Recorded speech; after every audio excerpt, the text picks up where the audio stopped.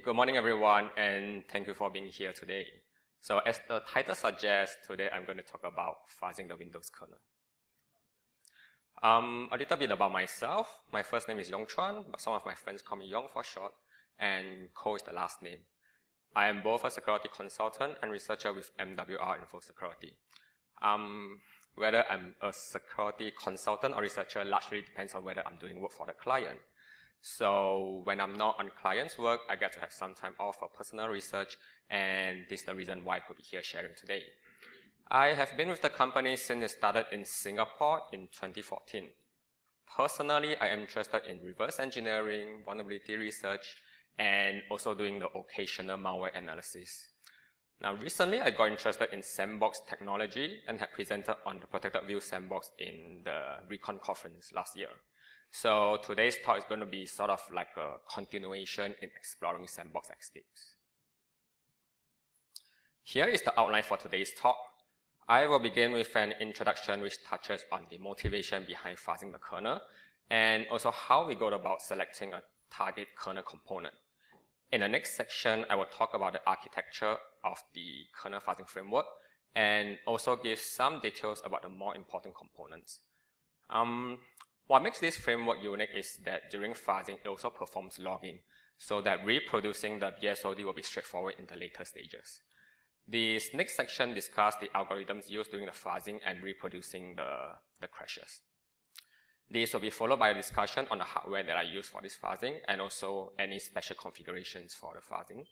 And finally, the next section is the most exciting for me, personally, because we'll be looking at the types of BSODs that resulted from this kernel fuzzing framework, and we will also analyze one of the crash and see how this framework can be effective. Lastly, I'll end this talk with a conclusion and future work, of course. So let's begin. First, to make sure everyone is on the same page, let us define what is sandboxing. Our very reliable Wikipedia defined it as a security mechanism for separating running programs. A sandbox typically provides a tightly controlled set of resources for guest programs to run in. A sandbox is implemented by executing the software in a restricted operating system environment, and thus controlling the resources that the process may use. So in other words, when you put an application in a sandbox, it means putting it in an imaginary box with just the minimum OS resources that it requires to function. And sandbox is a post-exploitation technology in that it does not prevent exploitation, but instead it limits the damage that the exploit can do to the minimum OS resources, and rather than everything in the system. Now, the idea of sandboxing an application is not really a new technology. Way back in 2006, Microsoft already implemented sandboxing with the IE7 protected mode. This is followed by the Chrome browsers 4 years later, and then in the same year, Adobe decided to use the same sandboxing in Chrome for this Adobe Reader. And as with all software development, it is one thing to have a really good idea, but a totally different matter if it is implemented badly. And this is also why Microsoft introduces the enhanced protected mode in IE10 in 2012. So this is a visual representation of what's happening in sandboxing. Here we have the user land and kernel land of the Windows. Then we have the OS resources in the left side, on the left, represented by the registries, directories, files, and other running process. In actual fact, it is quite impossible to simply put an application in a sandbox directly, restrict access to all OS resources, and still expect it to function as before. Therefore, there is always a higher privilege broker process that the sandbox can talk to. The broker process sort of acts like a gatekeeper to the sandbox request and maintains the sandbox boundary. For example, if the sandbox is compromised and wants to drop another binary to the startup directory, the broker would prevent that by redirecting it to the sandbox path. Among some of the functionalities that are expected to be unaffected in sandbox are those that are visual related. For example, in browsers, the user might expect to view the web pages in the same font both before and after sandboxing. And because font parsing are performed in the kernel, the sandbox will need to talk to the kernel as well. So far, it becomes clear that there are two ways to escape from sandbox. The first way is through the broker IPC, whereby an attacker can find a memory corruption vulnerability when the broker passes the IPC request to run code in the higher privilege broker, or they can find some logic error to trick the broker to perform some restricted interactions with the OS. The second way is to target the kernel directly, because if you can run arbitrary code in the kernel, you can practically interact with all the other OS resources as well. So as I mentioned, the idea of sandboxing is not new, and after multiple iterations of, after multiple iterations of code reviews, the respective vendors are able to improve the quality of their sandboxing code. But the part they are not really in control of is code in the kernel. Right. So how easy or difficult is it to break out of sandboxing through the kernel? Well, here, these figures from the Pontoon competition over the last 4 years, from 1 in 2013 to 6 this year, shows that contestants are increasingly preferring to elevate their privileges through kernel. Also, on a year-to-year comparison, this chart from ESET shows there is almost a 4 times increase in kernel vulnerabilities from 2014 to 2015. So this kind of suggests two things. First, the kernel is getting a lot of attention from the security community as sandboxes matures over the years. And secondly, there are a lot of vulnerabilities in the kernel. So at this stage, I assume that everyone is convinced that the kernel is an easier target. But with over 600 drivers by default, the kernel is pretty huge. So which component of the kernel is a good target? First and foremost, since you want to break out the sandbox, logically, the component should be loaded and reachable from the sandbox by default. And second, to increase the possibilities of finding lots of vulnerabilities, the code base should be relatively large and complicated. And sometimes researchers just like to use their instinct, like what Katie said this morning, we're all superpowers. With this in mind, the Win32K driver seems to be a good starting point. For one, it is huge. At about 3 megabytes, it is one of the largest driver binary in Windows. And when you disassemble it in IDA and you see code blocks as small as an army of ants, like what you see on the right, then it definitely is complicated enough. And finally, the fact that Win32K gets patched almost every month should convince you that vulnerabilities are constantly being discovered. There's a few more reasons in this post by Thomas on why Win32K is inherently an insecure driver, and I shall not repeat here, but it is very interesting and I encourage you to have a look. So what exactly is the Win32 driver used for? What role does it play in the Windows? The slide from Dave's presentation gave a very good summary. It is actually the graphical user interface infrastructure of Windows, and supports the Windows Manager for the creation and manipulation of desktop, menus, cursors, and so on. It also supports the graphic device interface to output graphics and formatted text to display monitors, printers, and other devices. And finally, it also acts as a proxy interface to the DXG driver for DirectX drawing.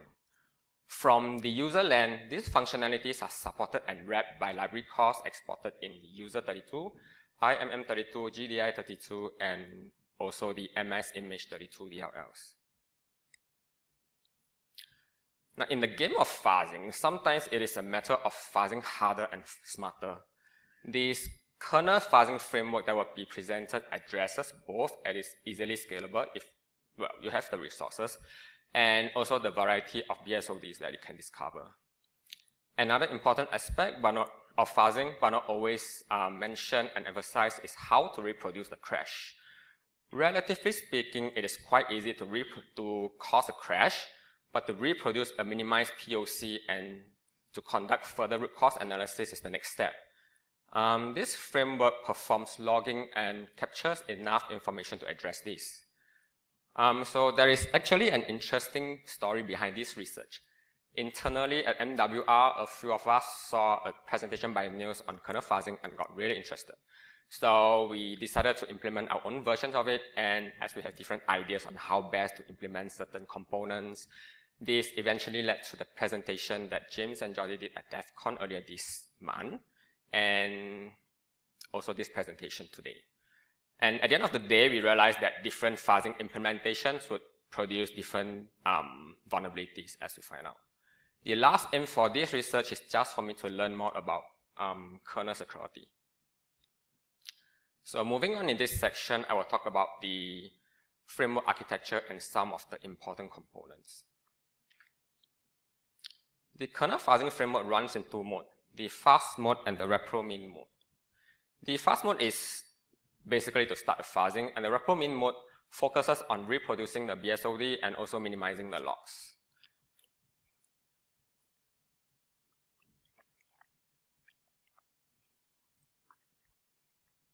The catalog contains a collection of both system calls and library calls definitions, or prototypes as some people prefer to call it. The fast values are random values that are used as the system and library calls arguments. And in this architecture, we treat handler as a special case of arguments because they have to be feedback into subsequent fuzzing loops. For each loop, a system or library call is randomly selected, and together with the generated arguments, a test case is produced.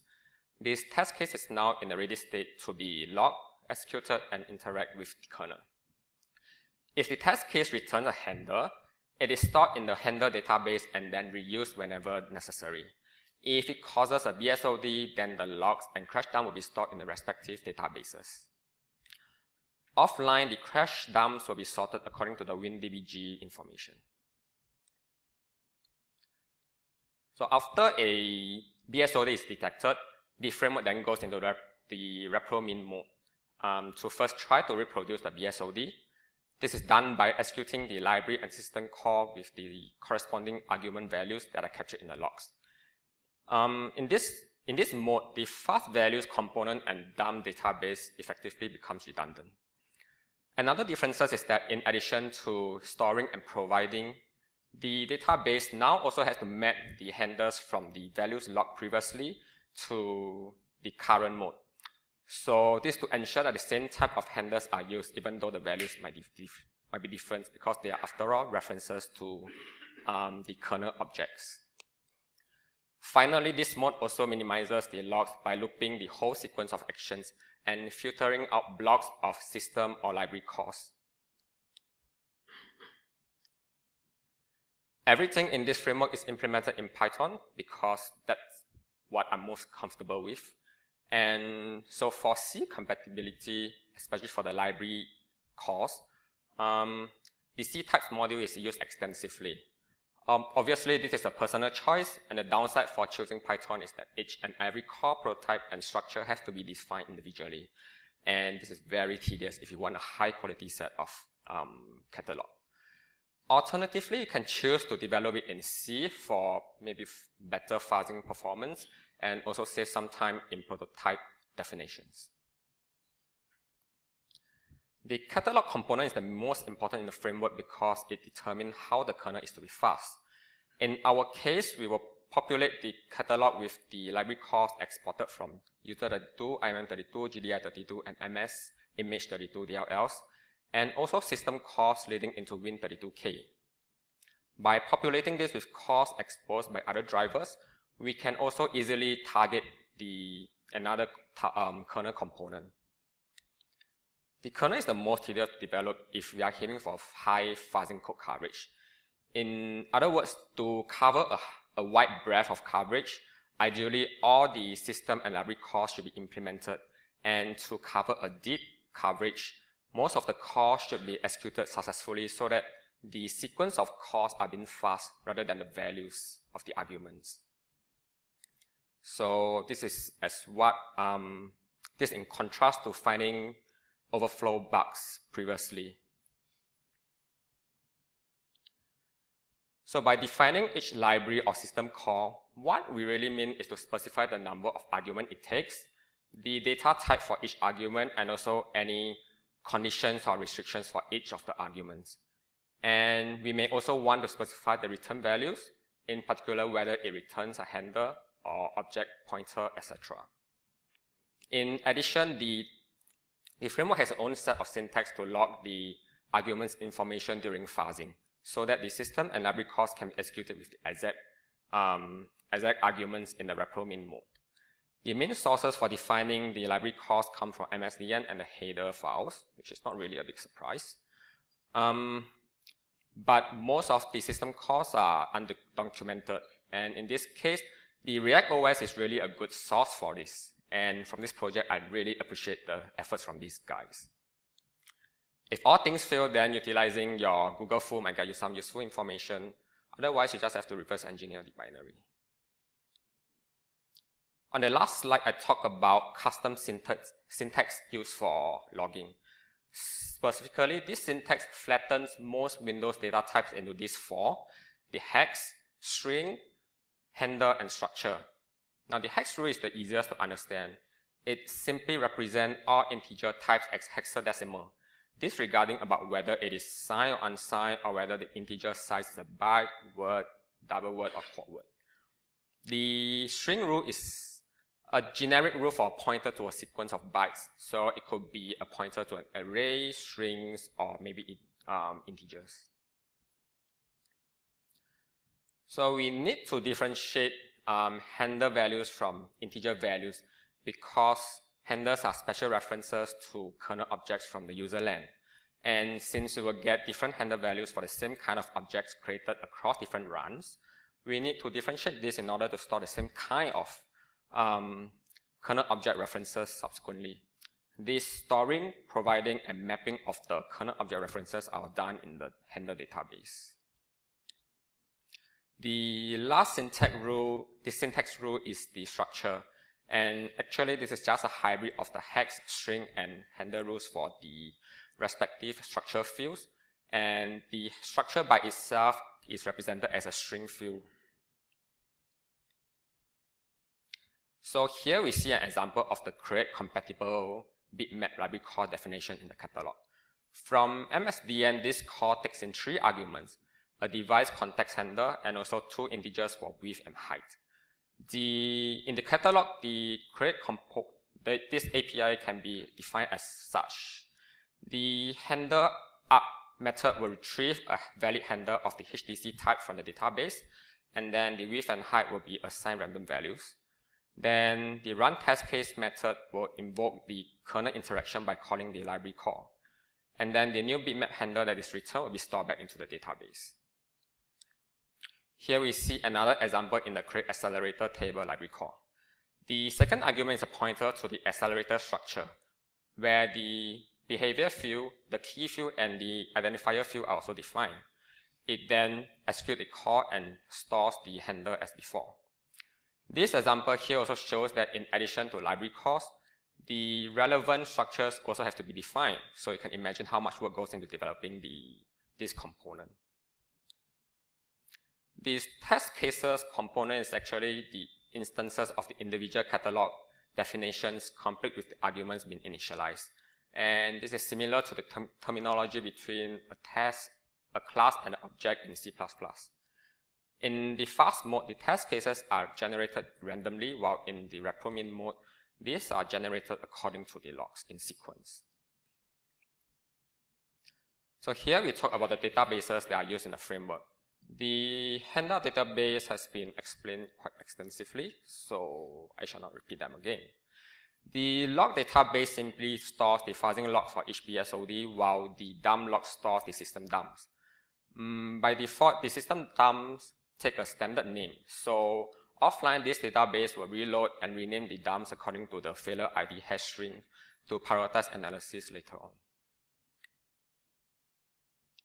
The purpose of the logs is to keep track of enough information so that the BSOD can be reproduced subsequently. This set of information includes the order of system and library calls that are executed by multiple threads, the arguments, and also the return values during fast mode. A potential situation that might arise from logging is that the logs might be massive, from a few megabytes up to gigabytes. So we need to be careful of what is being logged. In the framework, a binary template file is used. So instead of logging the actual bytes values, the offset to this file is noted instead. And as a further reduction, we may also choose to log the return values of handlers. So this is what a typical log might look like. The yellow shows the thread name, and in this case, the test cases are run by the same thread. The purple shows the class method name, the blue shows the library and system call, and green shows the arguments, and red the handlers. For string arguments that are too long, we log the offset instead like this. Otherwise, we can afford to log the actual bytes. And then to reproduce the BSOD from the logs becomes just a matter of tokenizing the format and also the argument syntax rules. So as an example, to reproduce these few lines, we first assign the test case to the specific thread. Then we will call the appropriate method defined in the class. This is typically the run test case method where the library call will be called, or this could be the user mode callback where we would then have to hook and unhook the corresponding dispatch table entry in user 32.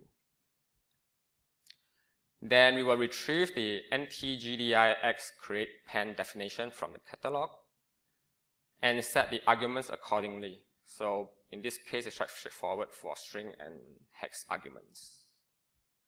And since this test case creates a new handler, we need to store this object reference in the database and at the same time map all 1B00016 references in a fast mode to AABBCCDD during repromin, as you can see here. So in this section, I will talk about the algorithms used for both the fast and repromin modes. By now, it should be quite clear how each of the modes work, so this will be a very short section. In the fast mode, we take the idea from the Trinity Linux system called Fuzzer to first run all test cases that create new handlers, and then we try to populate the handler database first. This is to ensure that subsequent test case with handler arguments would be called successfully, and in this sense, it will trigger a BSOD faster.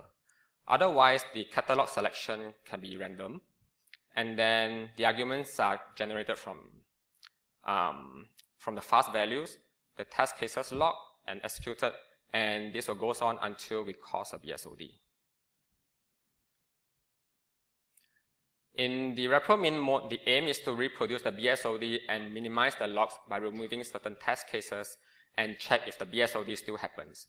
But as the logs could contain anywhere from 15,000 to 250,000 or more lines, we will need a systematic way of removing the test case. So here in step 1, we differentiate between cases where handlers are created from those that do not. And on those that do not, we remove certain blocks of test cases from this fuzzing group test cases, as we call it, in sliding blocks of n over m.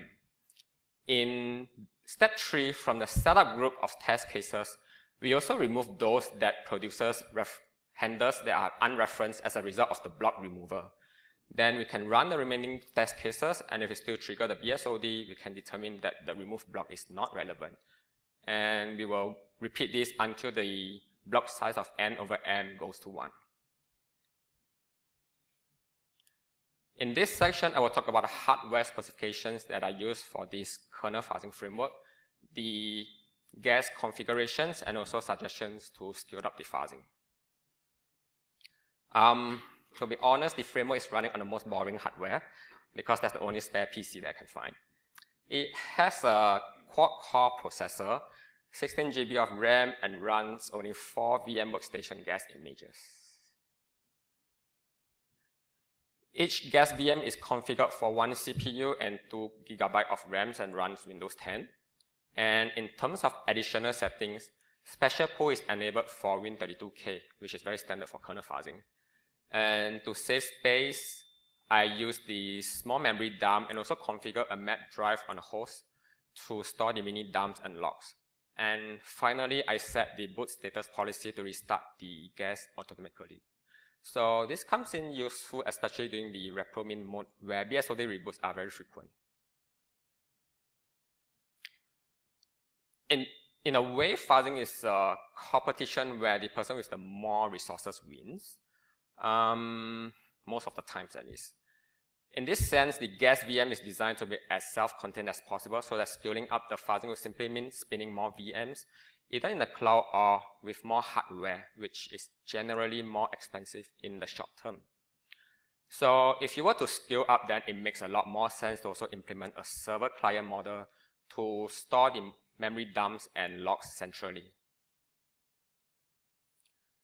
And finally, in this section, we will see if this kernel fuzzing framework really works, and also walk through the analysis for one of the BSOD as a case study for the kind of bugs that can be found.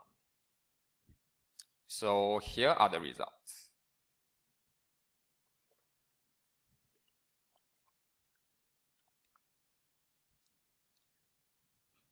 It is quite hard for me to pinpoint the exact period of fuzzing because of constant development, redevelopment, and addition to the test case.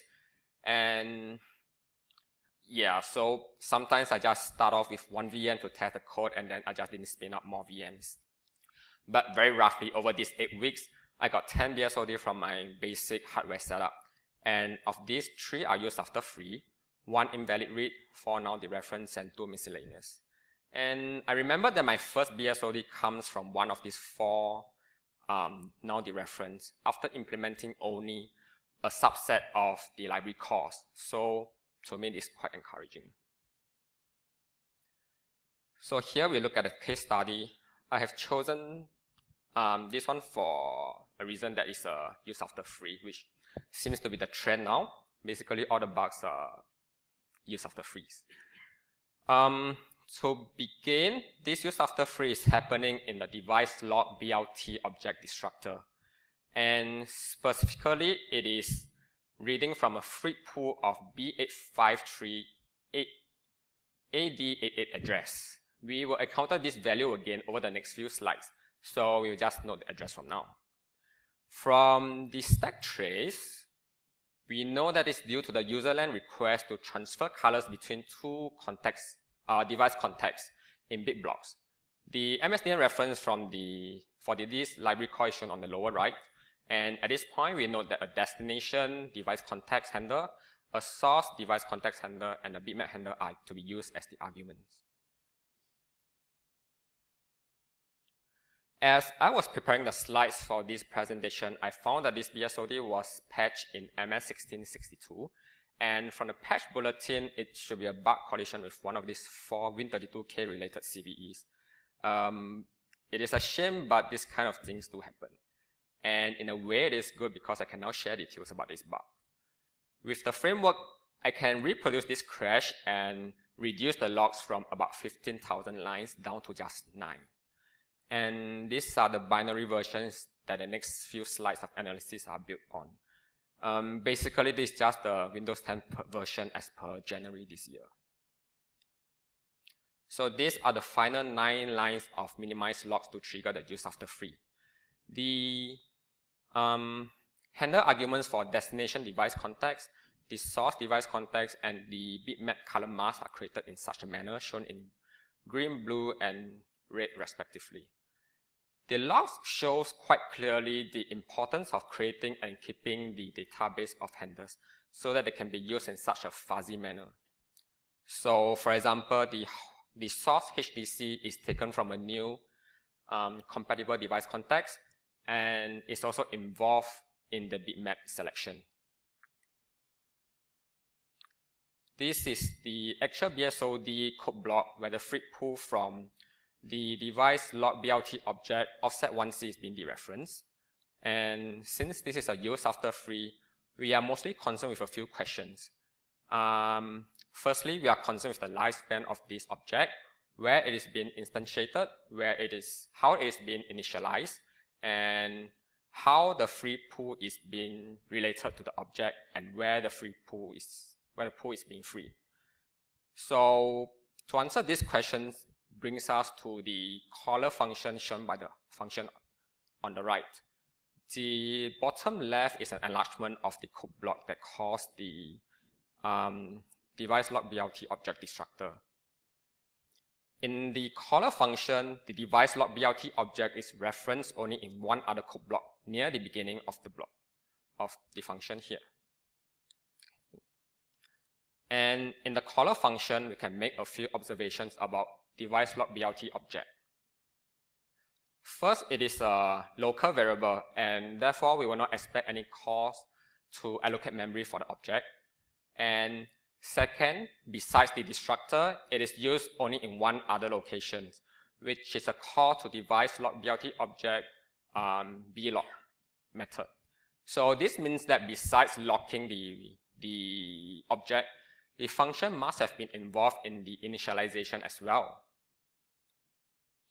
And third, we also see that the blog method call takes 3 arguments.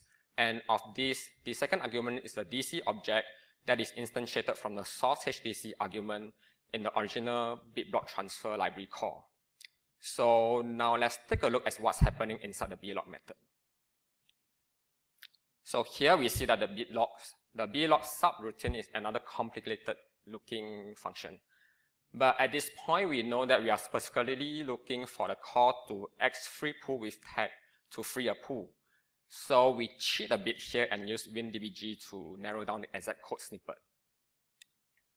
The plan is to insert a logging breakpoint at the start here, and then remove the breakpoint as it returns. And then this is the logging breakpoint. Also, the logging breakpoint will print out the pool address that's being freed, and also the corresponding call stack. And as you look at the call stack, we see that D8538AD88 pool is indeed free in this method, and specifically is being free as part of a surface object deletion when selecting a bitmap. At this point, we'll now take a closer look at the relevant code block in blog that calls HBM select bitmap. So here we have at the address E2EC85, a call to HBM select bitmap is made. And from the arguments, we deduce that the bitmap selection is made from the source device context. At this point, we notice that the preceding code block is doing something interesting.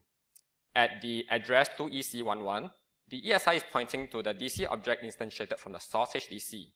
And further down at address 2EC19, the pool pointer is read from this DC object at offset 1C, and then copied to device log BLT object plus 1C. So this pointer happens to be our pool that's being free in HBC select bitmap. And if you go back to a few slides earlier, in the destructor, the device log BLT object plus 1C is also where we read and dereference a free pool from. So to summarize the costs for the use after free BSOD, the DC object is first instantiated from the source HDC argument passed into the PLG BLT library call. This DC object is then subsequently passed as the second argument into the device log BLT object blog method. In this blog method, as part of the object initialization, the pool pointer from the DC object plus 1FC is copied to device log BLT object plus 1C. And at the same time, this same DC object is also passed into HBM select bitmap, whereby the pool is subsequently freed as it deletes a surface object. And then eventually in the destructor, the free pool is dereferenced before a subsequent second call to a HBM select bitmap causing the BSOD. So now we come to the last section. To recap, we have talked about how the kernel, and in particular Win32K, is an attractive target for sandbox escapes. We have also talked about a framework for Windows kernel fuzzing, including the architecture, components, algorithms, the current setup, and also configurations. The results from the roughly 8 weeks of fuzzing is shown, and we've also analyzed one of these used after free BSOD. So for future work, I would suggest changing the framework to a server-client mode, a server-client model if I get more fuzzing resources. And I may also want to expand the catalog with system calls that have user mode callbacks. But on second thought, this may not really be a priority because Win32k may not be attractive for sandbox escape for long. At the moment, Chrome has already disabled Win32k by disallowing switching to the UI threads, and it seems like the Edge may whitelist a subset of Win32k system calls soon. So it could probably be more worthwhile to expand the catalog for other drivers instead. So finally, I'd like to thank Niels for his invaluable inputs and also James and Georgie for the friendly competition for this project. Thank you, and I will be happy to take any questions. Likely questions off the floor. Thank you very much.